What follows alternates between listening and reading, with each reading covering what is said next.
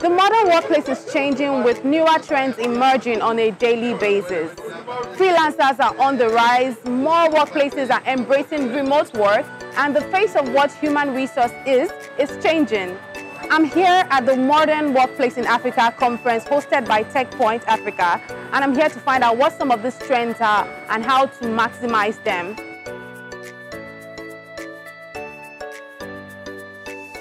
Yeah, I think more people just need to understand that the office is now everywhere.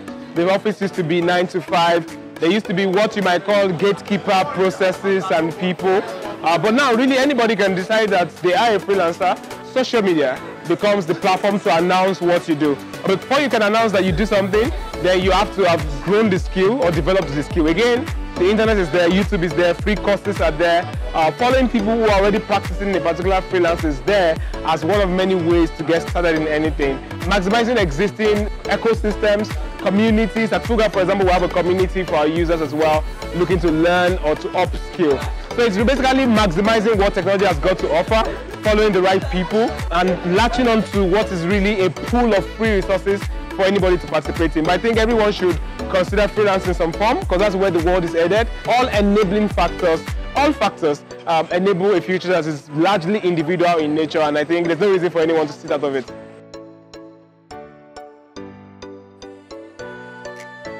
What I would say about harnessing the use of technology, the workplace is changing and technology is behind this change. It just makes sense that if technology is changing something, you want to harness technology.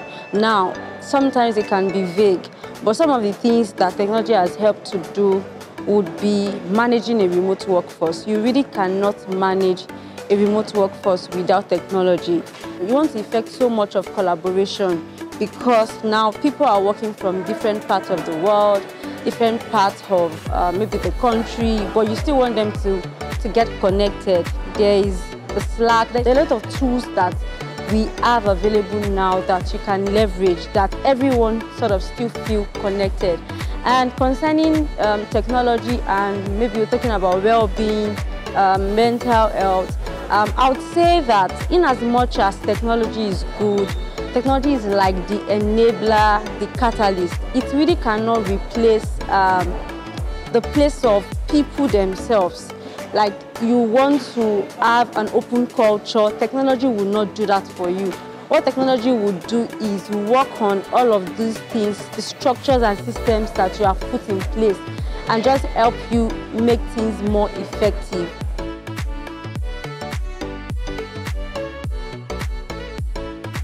One of the major ones would be childcare in the workplace, and that's on-site childcare. And this is with a bias to the increasing number of women in the workforce, in paid employment workforce. I think that is usually a deal breaker for most moms or women who are intending to get married and raise a family. That's a major consideration for them. Once they have, a policy that supports them, in the area of childcare, it helps, raising a family and climbing up the ladder in a career a whole lot easier. It makes the balancing, a whole less challenging to have that kind of support. It makes a huge difference.